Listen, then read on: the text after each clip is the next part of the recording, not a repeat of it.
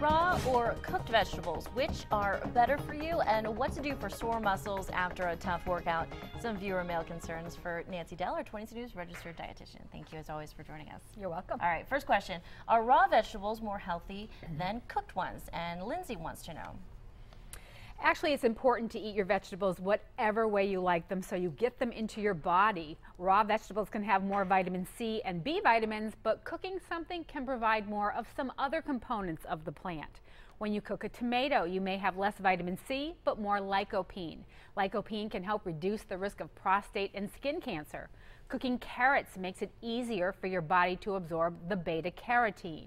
If you have irritable bowel syndrome or Crohn's disease, you can digest the cooked vegetables more easily. If you're prone to oxalate-containing kidney stones, boiling vegetables like spinach, Swiss chard, and beets releases the oxalates into the water, reducing the oxalate in the vegetable so you can eat them.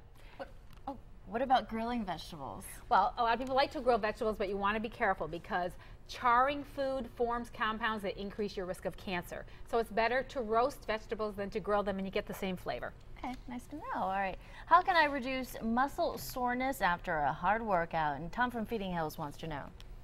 According to experts at the University of Pittsburgh Medical Center, tart cherry juice can help your muscles recover from a tough workout.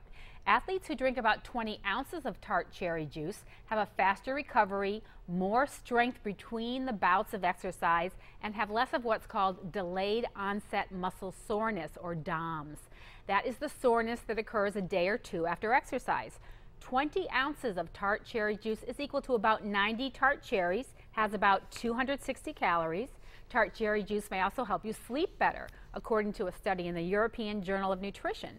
The study says just 1 ounce twice a day provides melatonin, a hormone that regulates your sleep cycle. So if you use it for sleep, sip the 2 ounces at night. Win-win.